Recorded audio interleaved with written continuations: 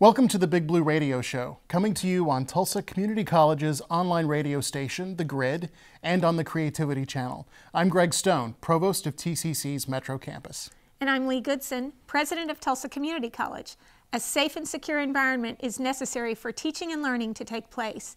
Today we visit with TCC's new Director of Emergency Preparedness to learn more about how the college keeps our students and employees safe, both in and out of the classroom. Heather Hancock is our guest today on the Big Blue Radio Show.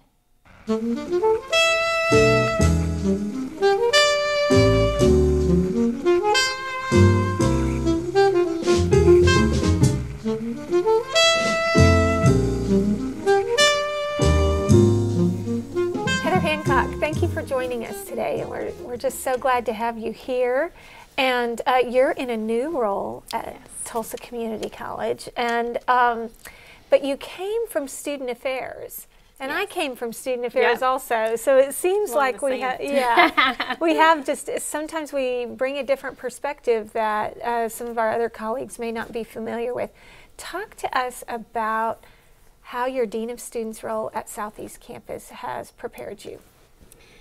Well, my 20 years of higher ed, dean here and somewhere else, the dean's office, you get to see lots of things.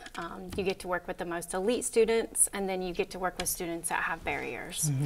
And I found that one of my strengths was really working with some of those that had barriers. So from very early on, I have had a passion to really try to see how I can help them really kind of overcome some of those things. And in the dean's office, that was a great fit. And this role is a great fit too as well. So, and then with the Dean of Student Services office, you're always changing, a lot of stuff is going on. And as well in my new role, having three kind of different responsibilities, there's always things going on. So managing different tasks and multitasking has helped me tremendously. Just to follow up real quick, can you, emergency preparedness and Title IX. Yes, and threat management. And threat management. So talk about how those are different, and then also what brings them together. Why are those all with one person? All three of them, if you'll line them out, really an institution wants to be in a very proactive, preventative place. And if you look at all three of those, that's where every school wants to operate. And we'd really never dedicated someone to look at those things. And so now, you know, we can practice responses, but really in those three areas, we want to practice prevention. And so that's what I'm hoping to do in this role, is for more people to kind of own safety and get excited about it and really have a cultural shift about how important safety is. And all three of those, emergency management, Title IX, and threat management, is safety is the underlining foundation. So. And really, Heather, emergency preparedness is something that I feel like in the last few years, I mean, it's always been something that's been important in higher ed, but something has changed, something is elevated that really is sort of raising the bar in terms of how prepared institutions need to be. How did your new role come about? I mean, was there a particular incident that sort of sparked this realization that we need to do something, or are we just really looking ahead to being as prepared as possible for what may come down the road? Well, in 2007, when Virginia Tech happened, I was changed that day. I was changed as a higher ed individual. And I remember walking down the hallway thinking I could have to be calling that parent's mother. And I said, you know, we've got to do something different, and that just can't happen here. So I've thrown myself into the threat management, active shooter, all of those things I've just had a passion for. And I hate that an institution has to do that, but as you see in our world, there's more and more of that happening. And again, where they intersect, Title IX is for discrimination on the basis of sex and gender.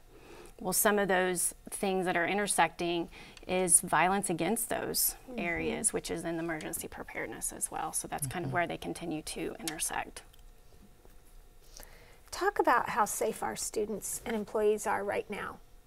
Well, I'm really glad that you asked that, and this is something that I like to tell people. There are still colleges that do not have CLEAT certified police officers, which is, I'm so thankful that we do. And maybe for people who don't know what CLEAT is, right. can you just can quickly describe that? Yeah, so we have officers that are certified and that they do carry weapons. Some schools have not gotten there yet. Not just security guards. They're not security guards. They are guards. police officers. They are, and we have a true police department. And so if we are at Walmart, there's a response of maybe 6 to 8, maybe 12 minutes. Here, there's a response of 2 to maybe 3, hopefully less than that, because we have people already in our communities. In a lot of the local police departments for CLEAT, you're only required one time of year to do certain training. We require it every single month. So we are asking more of our officers, much more training, much more preparedness than even a local police department is. So if you are on TCC campus at any of our locations, we have officers there that are more trained than some of our other areas are. So I feel like we would have a quick response, and they're always walking around. And again, that preventative thing, I think they're always trying to be preventive as well. So those two. So we're really taking steps to be huge steps. I mean, to be out in front with the solution rather than being reactive. Yeah. The last 5 years is when we've really started to we need a true police department. They need their own uniforms that people can tell they're TCC. So we've really upped that, and I think it's very much worth our while. And Heather, too, one of the things I appreciate about your advocacy for these issues, even before you were in this role, because you were very heavily involved, even as Dean of Student Services at Southeast, you're always the first to say, but we're not there yet, that there's always room for improvement. That even if we're requiring more of our campus police officers, we don't need to sit back and sort of rest on that. There's always a next step to go to. So I appreciate your diligence about that. And is there a point where you feel like you're prepared enough? Probably not. Probably not. It seems like just with social media and the different technology, everything's changing. Everything's changing all the time, like so it's not possible to get out ahead of it, really. And the sad reality is, after every incident, we learn something. After the Orlando incident, we've learned some things. After every one, so then we need to step back and go, okay, from what we thought there, is that still what's the best? And so always doing that assessment to make sure it really truly is the best. And in some ways, too, I think it's appropriate that in higher ed that we do that, because really what we're here to do is equip people to have experiences and then to evaluate them and make tough decisions and have sometimes difficult conversations about really challenging issues, and then finding solutions to those problems. I mean, I feel like at the core, that's what higher ed is supposed to do. Yeah. Even when it's uncomfortable. And that they change. Our students change. Our cultures are changing. They do. And that we are really on the cusp of really saying, okay, what's the next thing? We know that there will be a next thing. And so we're always looking to see what that is. And that's where the training really makes a difference for our campus police officers. And that our communities are trained. Unfortunately, sometimes when bad things happen, we are right where the incident's going to happen. So we all need to have the mindset to know what we would do, but knowing police will get there quickly. Let's sort of shift to Title IX. Yeah. Because obviously another issue that's been in the news a lot in the last few years.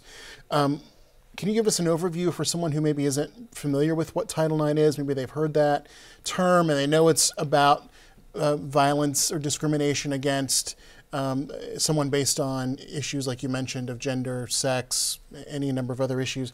Talk to us about what your responsibilities are in terms of Title IX compliance for the college. Well, I like to play this game, and I don't know if it's a great game, but I was just at an airport, and I like to ask people, what is Title IX to you? And people still think, oh, it's where women can play sports. I mean, that is still what people think that it is. They still think it's the equality and the sports investment. And it has evolved so hugely in the last 5 or 6 years. But Title IX is from the Office of Civil Rights, which is from the office, the Department of Ed, that talks about discrimination on the basis of sex and gender, and really providing an opportunity and an environment to be discrimination free. People have the right, we deserve the right, all of us, employees and students, to work at TCC without being harassed or be in an environment that is uncomfortable. We just deserve that right. And that's why the Department of Ed says, yes, you do. So now we would like a Title IX coordinator from every school to make sure that that's what we're trying to do and to oversee those processes. And so. And the Title IX coordinator is an official title. It is. Talk to us about what that means at each institution according to the Department of Education. So the Department of Ed says, okay, since everybody in higher ed, we like to call things all these different things. Let's, there's. We do. We love and we names. love acronyms. Yes, we love all these things. So they just said, okay, so everybody knows what we're all talking about. We're all going to say a Title IX coordinator. Well, coordinator in higher ed kind of means a different role, but the coordinator thing actually means coordinating. So this individual is supposed to be coordinating remedies, responses to issues, prevention, but to oversee the whole thing that from the Department of Ed requirements. They require certain training, they require people to report and all of those kinds of things. And so my role is to make sure all of those things are happening at TCC. So are you actually part of the response team? Should we have a Title IX incident? Yes. You are? Yeah. And you actually coordinate that and lead that? Yes. I see. Okay. And so, and if there was an incident to occur, it would, if it gets to the Department of Ed, they would contact our president, and then the president and I would get together and we'd figure out what we would do next about that. So I'm kind of the person that's holding it, and I absolutely know what's going on. These are all the things that we've been doing to make sure we've coordinated all of those things. But the distinction is important that it's not just your responsibility, though, Absolutely. right? It's everyone's responsibility to report harassment, discrimination, violence in the workplace, and that's something that I know that you're actively working on in terms of helping to provide training for employees, both faculty and staff, and students as well, to know what steps to take when you see something that shouldn't be going on. And the thing that I love about Title IX is that it is still not a female thing. People think, oh, this is to protect females. This is to protect all of us. Right. And so it is about, even if you are an accused person, it's fair to be fair and equitable to both parties to make sure that we can do what's in the best interest of our community. I think people would be surprised at the, you're right. People think it's 100% about women and protecting women. I think people would be surprised that at the incidences that aren't about protecting women. And I hope we can provide an environment that males feel comfortable to come forward and say, I don't feel comfortable with this. And I hope that we can get there, because that's what we should be doing for everyone to feel comfortable. Speaking of that, talk to us. You and I knew each other when we were both in student affairs, and we both worked at Oklahoma State, and we were working on the strategic plan forever. It felt like. No, it was a good process, and we got to know each other. But talk to us about the history. What's changed? How far do you think we've come? Have we made progress in terms of being able to respond to students and students having a comfortable learning environment? I just got a call my way over here that there was some students on campus last Friday or the Friday before, an alarm went off, and it was a malfunction of some sort. They responded. So whenever people went to go look for them, they couldn't find them. Well, they were hidden in the very back. Wow. And they were scared where they had gone, but they had done exactly what we have been training to do. We still have a ways to go, but we have come so far of people knowing how to respond quickly and knowing what to do. But we're going to continue to do more and more of that. The more we hear it, the more we're going to feel comfortable. And when it becomes habit. It does. It has to become and the habit. best defense is a good offense. Absolutely. That prevention piece of figuring out. So before we get to the big question that we ask all of our guests, I did want to ask if you could just give all of us a couple of quick things that we can all do to make sure that we're safe in the classroom, safe in the workplace. What are those things that we all just need to be able to sort of quickly tick through our head and to make sure that we're as safe as we can be? Well, I think the number one thing is to look around our surroundings. I still walk and I see people on their phones constantly because we are just pulled into that world. We're all so busy. And I actually had an incident this weekend that a gentleman got on an elevator with me and I did not feel comfortable. And so I got off the elevator. But I had been watching him, he had been following me, and I thought, no, I'm gonna own this, and I'm just not gonna get on. And so I want people to own it and feel confident. Many of us tell ourselves this story, oh, it's nothing, and I'm gonna look stupid if I do something. And I just wanna tell people, it's okay, what if you look stupid? It's okay, Who but you're cares? safe. Yeah, you're so alive. I mean, that would be my number one thing, to always be looking at your surroundings. If something feels off, please tell somebody. Please respond and tell somebody. So that would probably be my number one thing to do. And then if you do see something of how much we just have a responsibility to make sure everybody can be safe, is to really come and tell somebody, your supervisor, HR, campus police, because we want to help everyone in our community. It's not punitive. We don't want to seek out people to get in trouble. We want to help people and grow people, and that sometimes you make not the best decisions, and then we can help them improve from that, employees and students, you know. So those are, and practicing, I cannot say enough. Practice, practice, practice. Yeah. So it will come second nature when something happens and you don't freeze. You know, a lot of people say there's fight or flight. There's actually a third one, and it's fight or fight or freeze. And Wow. many people use freeze just because your mind's like, wait a minute, have I seen this? Have I seen this? And oh yeah, this is not good. I need to respond. And you've lost 2 to 3 seconds there, you know. So that's our goal, that people do fight or flight. Actually, that'd be great instead of the freeze. Either would be good. Yeah. So we always wrap the show up with one final, we call it the big question on the Big Blue Radio Show, and that is, if you could give advice to your 18-year-old self coming out of high school, what advice would you tell yourself, knowing what you know now? Knowing what I know now. And this one's really easy for me. And I guess I would even change it, which you would always say, don't ever change anything. But I really wish I would have been more involved in community service when I was younger. And I did a lot in my high school years, but in college, first generation, I just didn't have time. I didn't cut out time for that. 2 to 3 jobs, college, and then the next thing I know, I'm in, you know, in this, and I look back and go, oh, I missed so many years of really doing community service. And so my younger self, I'd say, cut that time out. It's just like workout time. It's so important. It reminds us why we're doing what we're doing. So that would probably be my number one thing. I wish that I would have really focused a little bit more time on that. Well, thanks for that great advice, Heather. And that's all the time we have for today, but we do want to thank our guest, Heather Hancock, for joining us on the show.